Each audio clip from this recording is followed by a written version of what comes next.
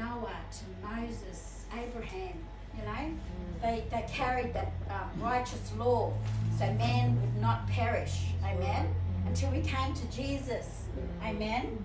And then Jesus, he done it, he done the lot, but understanding that the Old Testament, when we read it, that's the shadows of what was coming, the true life that was coming, amen. So the laws of the Spirit of life, I just want to talk on that, amen. You know, we say, like we said this morning, Jesus is the way, the truth, and the life. No man goes to the Father but through him, amen. And we understand, you know, through the characteristics of when we receive that seed, the man of sin, you know, it's only through the Feast of Tabernacles that the man of sin was revealed. It wasn't revealed in here, in this feast, in us. It wasn't revealed in this feast, but now is the appointed time, the Feast of Tabernacles, where the man of sin is being revealed. And it's this appointed time when he will be taken out. Amen. So understanding, like these are the scriptures now, understanding 2 Thessalonians declares that, that he will be taken out by the breath of his mouth and by the what? Brightness of his coming. So we understand the brightness of his coming is the glory of God, amen. And what has he created us for? His glory, amen. Understanding that the kingdom of heaven is within, it's not without. And you know, the church has to come into that understanding, as we understand that, like the teachings now, everything has to be turned within. As we lift it up in the Spirit, it's because it's from the Spirit of God, it has to be interpreted back to the Spirit. And that's back internally, because that's where the work started, in us first, Spirit, or Spirit first. Spirit, soul, and body, amen? So we understand, like, we'll just go to this place here, Romans 8. Understanding the enmity of this character and nature. It's Romans 8.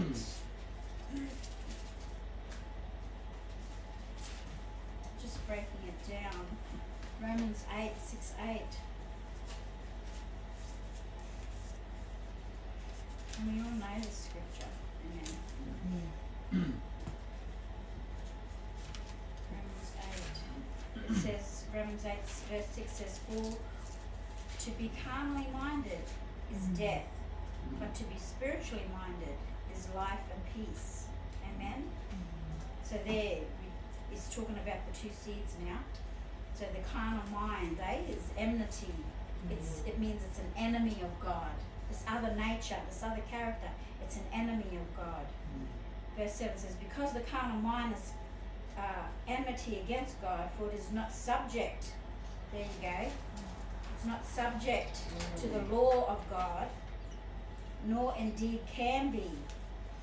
So it's not subject to the law of God means that it's going to come against the law of the Spirit of life that's in us. It's coming against us, and we go through that daily battle, Amen. But you are not, it says in verse 9, but you are not in the flesh, but in the Spirit. There you go. The Word of God's declaring that you are in the Spirit. You are Spirit. We're Spirit first, amen. And the Word of God also declares in the parable of the seed and sower, he declares that the 100-fold first.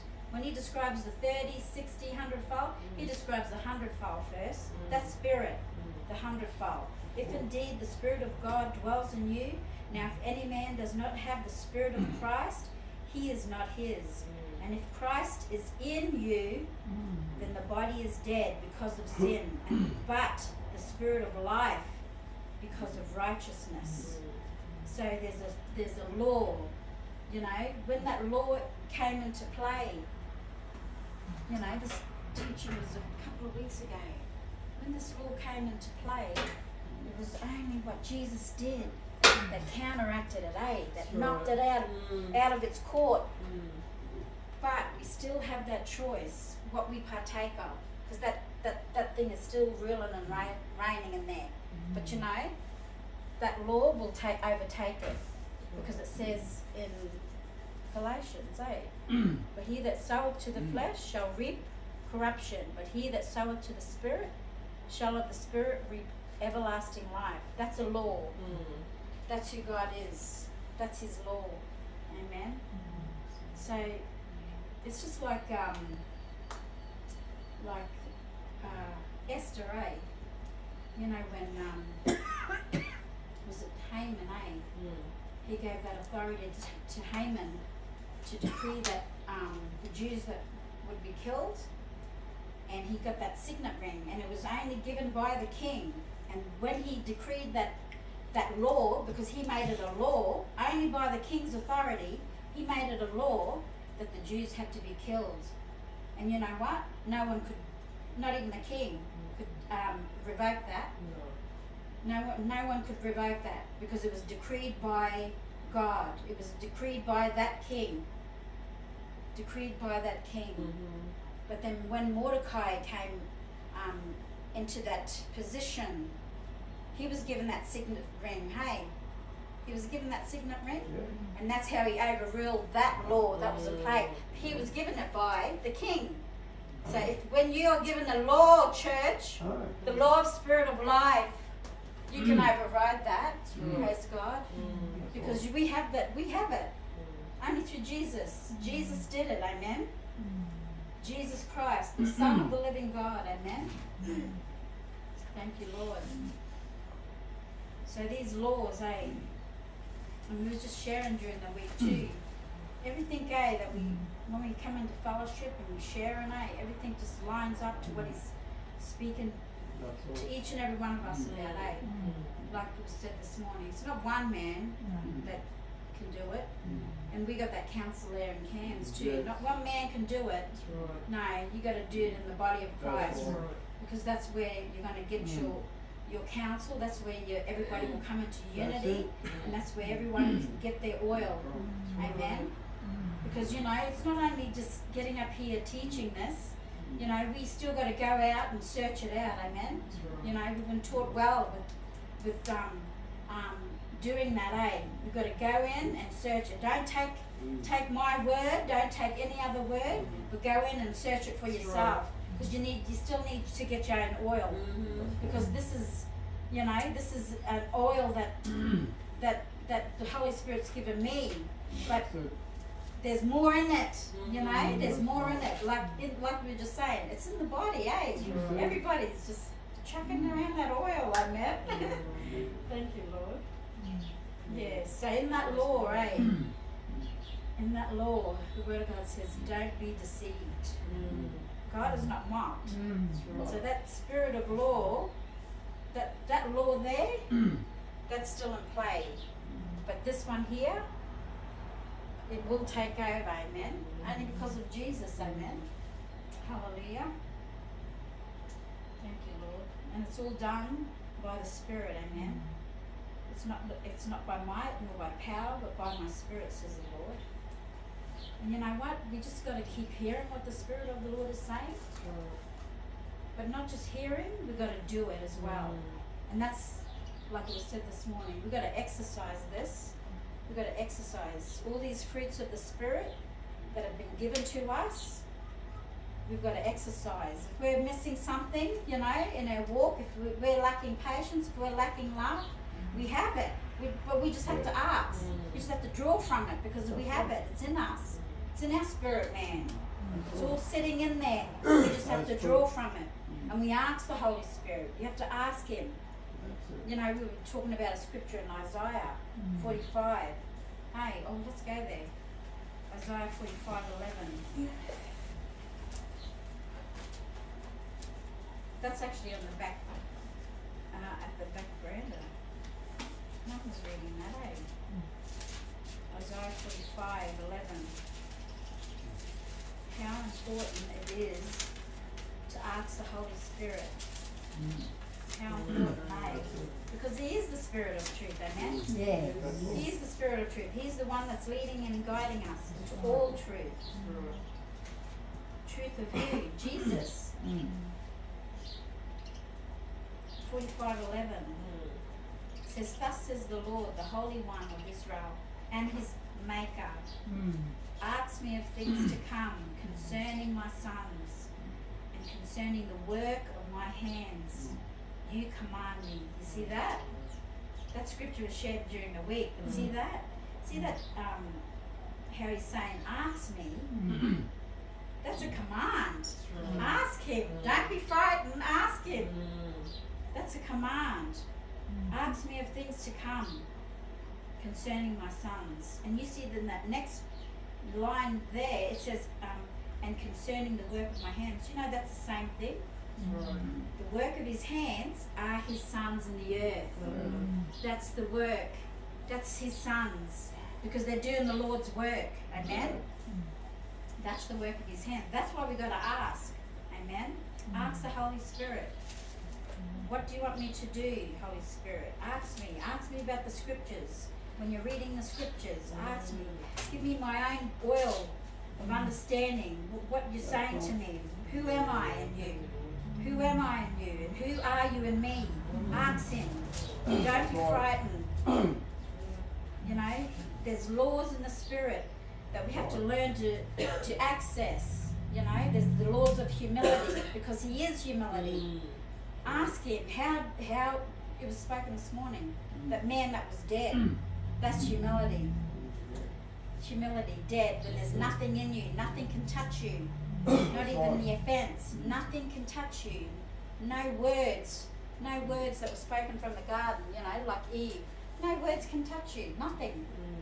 You're dead. Your character is dead. And that's when he can perform. That's when he can move. Amen? And the Lord says, I search the heart and I try the reins. I give every man according to the fruit of his doings. You see that? I search the heart, I try the reins, and give every man according to the fruit of his doings. When he says he's searching his heart, that's a law, because that's from himself. The law of himself, the law of his presence. He is searching the heart. He is searching what is his. He's searching the same as he wants to see. I'm trying to get that word out. He wants to see himself. He wants to see himself. Thank you, Lord. Thank you, Holy Spirit. He wants to see himself. Thank you, Lord. So that law of sowing and reaping is very. It's so real, church, that even we have to be careful how we sow and reap in our everyday life, even in our time with the Lord, how we sow and reap. The law applies to everything. The law of the Spirit of life, the law of sowing and reaping. Thank you, Lord. That for the ruins? What's that? You know, when you said rain, is that for ruins? Oh, I don't know. Try the ruins. Search the heart and I try the reins. Try the rain. Try the reins, yeah. Yeah. You know, that's talking about, you know, what value we have, how we spend time with the Lord and what we're receiving from him, the value of the oil, the value of understanding, the value of relationship, and how we honour and carry the word.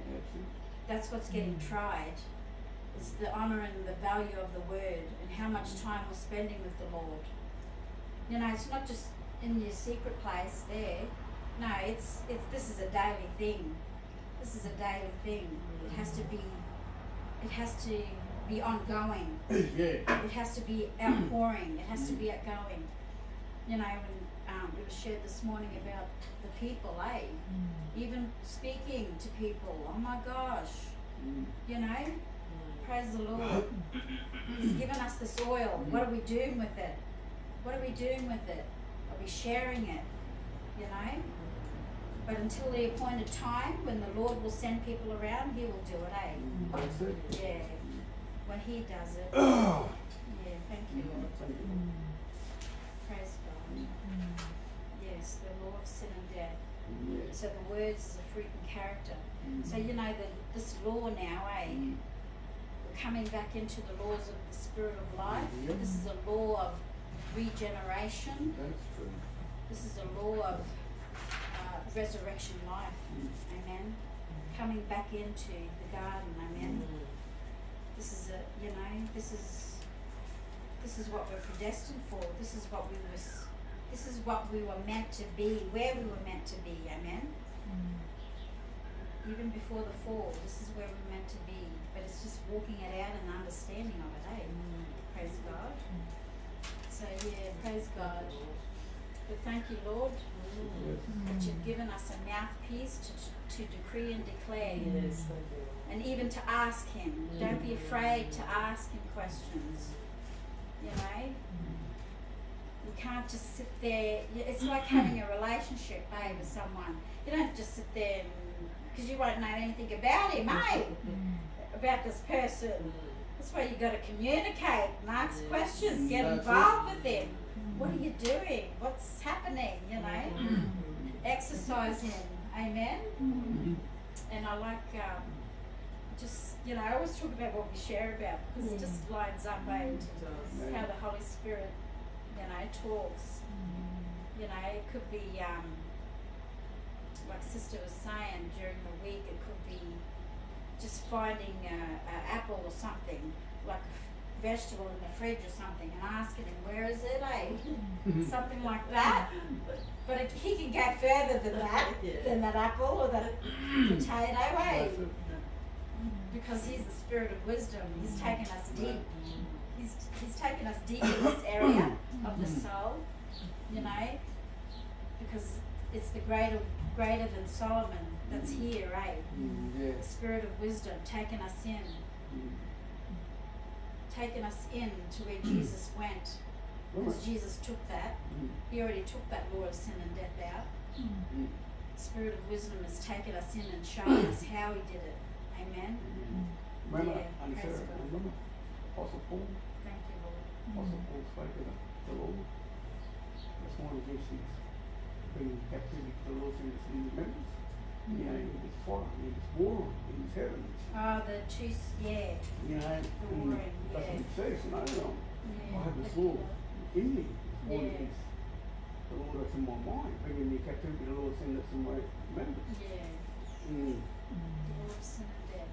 And that other one come to my mind about and Jesus says, what the law cannot do was weak concerning the flesh and the flesh, but God sending Him, His only Son, in the likeness of sinful flesh, to deal with what's in there. Yeah. Praise God. Yeah. Yeah. Thank you, Lord. It all lines up, Praise God. It all Thank lines you. up, amen. Thank you, Father. Lord, thank you today. Right. Thank you, Lord, that your word is quick and powerful and Thank sharper you, than Lord. any two-edged sword, piercing the asunder of the soul and spirit. Amen. Thank you, Father God, for what your word is doing. Thank you that your word runs swiftly and that your word will be glorified, Father.